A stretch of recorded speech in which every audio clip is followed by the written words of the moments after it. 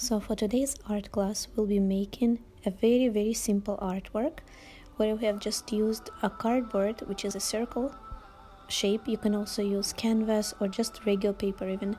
What I did, I took a masking tape or just a regular tape, and I actually outlined it on it saying Allah, and then I gave my children sponges and just any paint they wanted. So we just put the paint, they mixed it up, they did whatever mess they wanted to do.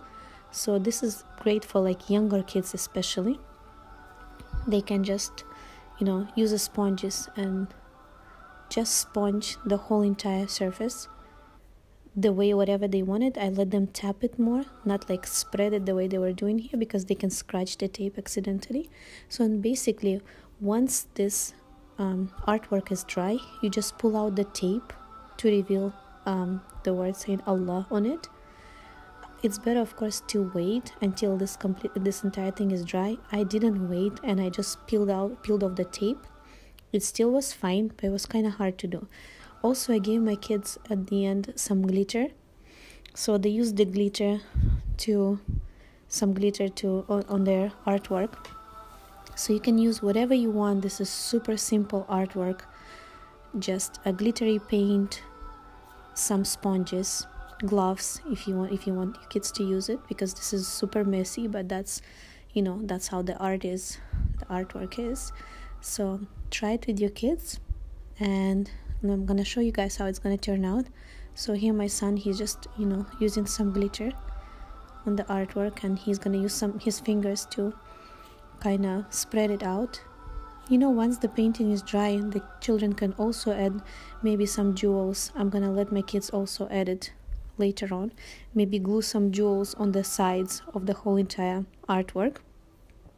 So here they just put in some glitter on, and now I'm gonna show you guys how I'm gonna pull out the tape. I recommend to use masking tape, because like the thin one, because that works better.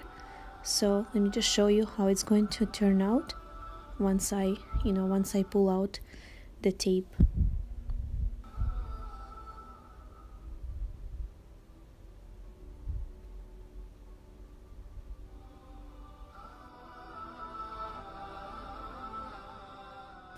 So here I'm pulling out the tape. I was super impatient. I did not wait until the paint dries out.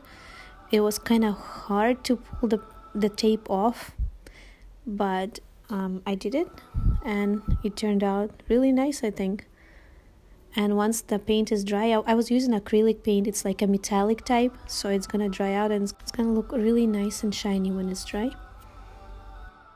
Thank you so much for watching. Please don't forget to give me a thumbs up and share this video with your friends so they can also create beautiful Islamic artwork. And inshallah, we'll see you next time with the next project. Assalamu alaikum.